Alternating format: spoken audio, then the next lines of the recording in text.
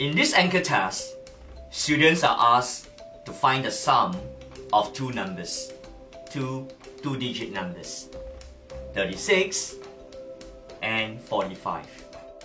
And then they are asked to find the sum of two three-digit numbers, 236 and 345.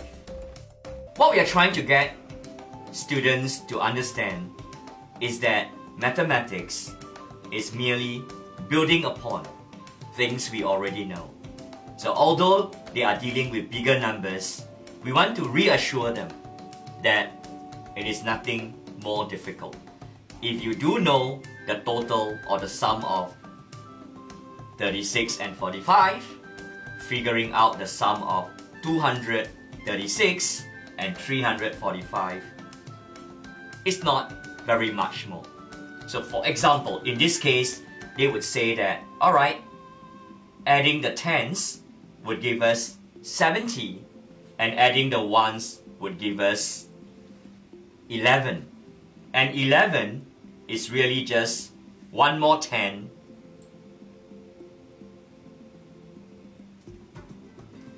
and a 1, resulting in 80 and 1, or 81.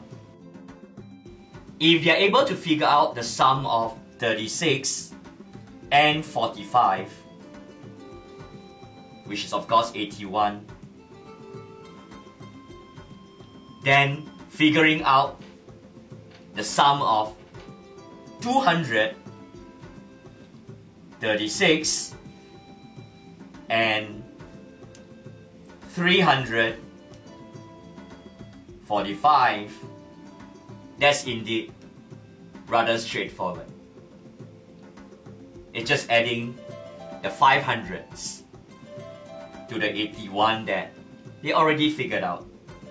For that matter, they can find the sum of a lot of other things.